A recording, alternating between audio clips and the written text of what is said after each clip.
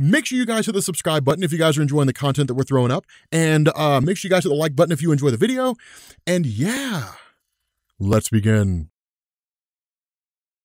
What's going on, guys? This is Rob, and in this video, I want to do something a little bit dangerous. You know I'm a little bit late to like the Invincible stuff and all that kind of stuff, but I want to cover the secret history of the Viltrumite race, right? Like this stuff you don't know, because it's really cool, right? The Viltrumite race is super cool. Some of these things you might see in season 2, just FYI, if you guys are trying to avoid spoilers. I mean, I don't really think it's anything major with regards to like what direction the storyline takes or anything like that. It's just like little things that you learn over the course of the Invincible series, right? So let's kind of start things back with like the early days of the Viltrumite race, right? So what you had was a guy named Lord Argal, and this guy was the Emperor, right? He was the guy who ran the show, the whole 9 yards. What ended up happening, as we know, and as you guys have seen from the show, or if you've read the comics, which I don't know why you wouldn't be reading the comics, but you should buy and read the comics. What you end up getting here is basically the Viltrumite race being transformed into a kind of planet conquering race, right? So like, what if Superman and the Kryptonians conquered worlds, right? That's kind of what the answer to that question is. And so what ends up happening here is that there is opposition to the idea of the Viltrumites conquering different worlds, right? Becoming this conquering race. And this opposition is led by a man named Thaddeus. And so Thaddeus essentially becomes the first Viltrumite to essentially stand against the throne, which is punishable by death, but he's the first person to stand against the throne and then essentially incite rebellion by gathering those people to his side who are against what the Viltrumites are doing, and then fighting and kind of waging a war against the Emperor. We call this the Viltrumite Civil War. And so following that, Thaddeus was successful in killing Lord Argal, but not before Lord Argal produced an heir. And so what ends up happening is that Thaddeus ultimately takes off as soon as that happens, because he knows the entirety of the Viltrumite race will come after him. Now understand, the Viltrumite race does not have it out for Thaddeus because Thaddeus left them throneless. They have it out for him because he killed the Emperor. One of the big things about the Viltrumite race is they don't really care who sits on the throne. They care about royal blood, right? They swear their allegiance to the royal family. So if, for example, you have a character who we'll talk about here in a minute, if you have a character who kind of steps in and basically killed Lord Argal himself and then in turn took the throne, the Viltrumites would kill him because he's not actually of royal blood, and so in their mind, he doesn't deserve the right to rule, right? So in the aftermath of this, there were a few things that happened, right? The existing numbers of the Viltrumites that survived the Civil War and the Purge were reduced even further by something that was called the Scourge virus. Now, the Scourge virus was thought up by what was referred to as the Coalition of Planets, and the Coalition of Planets were formed by Thaddeus. That when Thaddeus defected and then left Viltrum after killing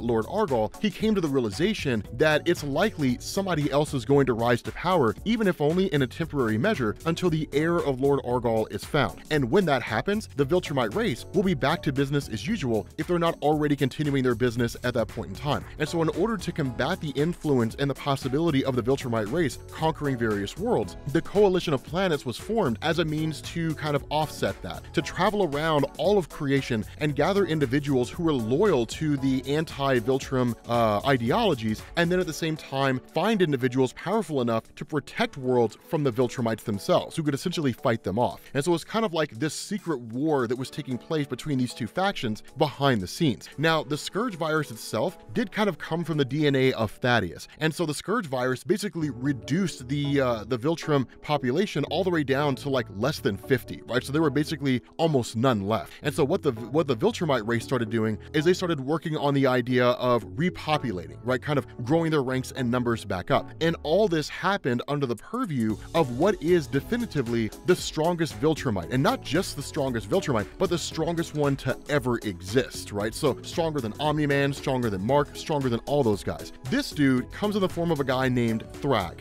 and Thrag is a demon. This guy is he is a monster. To give you guys perspective on this, right? To give you guys perspective on what this guy can do, there's a point that comes in the story when Mark faces off against Thrag and goes to attack him, and nothing happens. It does no good whatsoever. Nolan steps in, and it's pretty much the same thing, right? Like, Nolan's not really able to do much damage to this guy. Now, eventually, Battle Beast shows up, and Battle Beast starts facing off against Thrag, and the two of them are actually super even. Like, it's kind of nuts. And the battle goes on for days. Ultimately, Battle Battle Beast is defeated, and then Thrag kind of just returns and then works on sort of bringing their numbers back up and helping the entire Viltrumite population reach a higher number so they can actually initiate a campaign in the aftermath of what we called the Viltrumite War. It's a cool concept, right? But that's kind of what's going on behind the scenes. Now, looking at a character like Alan the Alien, this guy's really interesting because Alan the Alien is an experiment. That's the nature behind Alan the Alien. The idea was to essentially create a race of people that could stand against the Viltrumites that could either be equal or greater to them in power. Ultimately, Alan the Alien is the only one who really demonstrated any measure of strength that was even remotely close to the Viltrumites. He's not as strong as them, or at least he was not originally, but he was still stronger than pretty much everybody else. Now, eventually, his power starts to grow as time goes on to the point where he is actually equal to the Viltrumites in power. But that's where Alan the Alien comes from. Everybody else that you see is just kind of either characters who have joined like Guardians of the Globe because of their own individual powers, characters who have joined the Coalition of Planets, like for example, Battle Beast ends up becoming part of the Coalition of Planets. But yeah, like there's a lot that goes on in the Invincible comics. Here's the question that I kind of have for you guys. Do you want to see me cover these Invincible characters, right? Like, are you guys interested in that kind of stuff? I don't know if you guys want me to do like, Omni-Man explained, Invincible explained, any of that kind of stuff. I'm kind of curious, but it's cool, right? It's a super interesting set of events. But Thrag, to kind of nip this and to focus on this a little bit more, Thrag is the answer to the question, who is the most powerful of the Viltrumites that exist out there, right? Like, who's the most powerful of all those guys? It really is him, right? It really is that guy. His power is absolute. There does come a point when ultimately he is turned on by the Viltrumites, and again, it's a pretty cool moment when it happens, but he's probably also one of the more interesting characters in Invincible. I think, if I'm being honest, and I know this is going to be kind of a dangerous game, I think he's more interesting than Omni-Man and Mark, right? I think he's more interesting than both of those guys. He doesn't nearly have as much character development because he's not around nearly as long as the rest of those guys, but I think he is more interesting than pretty much any of those guys. But that's kind of the secret history of the Viltrumites. Again, like, Invincible is only 144 issues long, right? So there's really more focus that's put on a lot of the characters who exist out there now than there is in pretty much anybody else. But let me know what you guys think, right? Do you guys want me to expand on these characters? Do you want me to expand on all the different members of the roster and the characters that we have yet to see? Let me know down in the comment section. But if you guys are new here to Comics Explained, make sure you guys hit the sub button to become part of the Rob Corps. If you guys enjoy this video, make sure you drop a like, and I will catch you all later. Peace.